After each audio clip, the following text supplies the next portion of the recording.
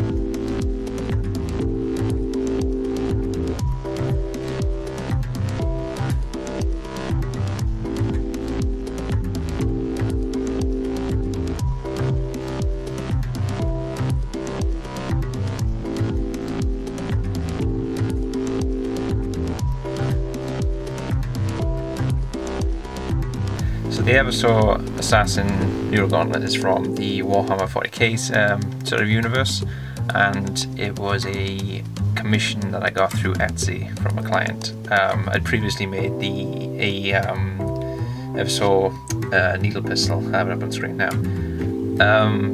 with the same client as well, so he's sort of doing that sort of cosplay build for that particular character.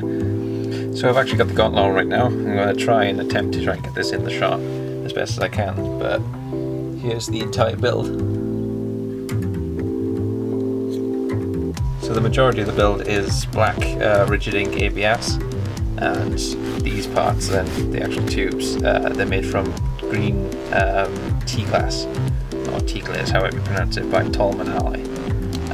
So it's like sort of like a nylon material, it's virtually indestructible once it's been printed. But the majority of it is all ABS.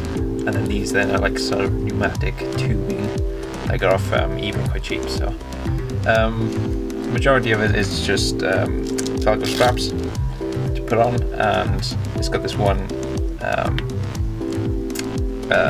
magnetic clasp here, so you can open that one up. It's like a wrist piece. So the whole build itself is not particularly heavy. See, I'm moving around pretty easy. There's quite a lot of movement in the fingers. I adjusted the design slightly to the one that you're going to see on screen. Basically what I did was I removed the knuckle pieces from here. It was restricting movement way too much, so what I did then was I purposely made these tubes way too long, so it allows your hands to flex forward, like so. So yeah, overall the whole build, the design process took about a month, and also the build process is included in that as well. So about a month from start to finish, perhaps a little bit longer actually, but yeah, it took a long time and a lot of head work. This is definitely my most complicated build so far. There's so many components to it, it was just ridiculous, but no, I'm really happy with it, and I'm really happy with how it turned out. So that's all I've got for now. Stay tuned for the next build that I'm going to do.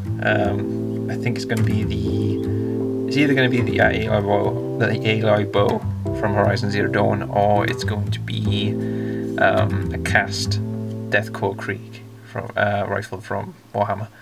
It's one of those two I'm playing around with at the moment, but yeah, that's it. Cheers, thanks very much, and I hope you subscribe for more.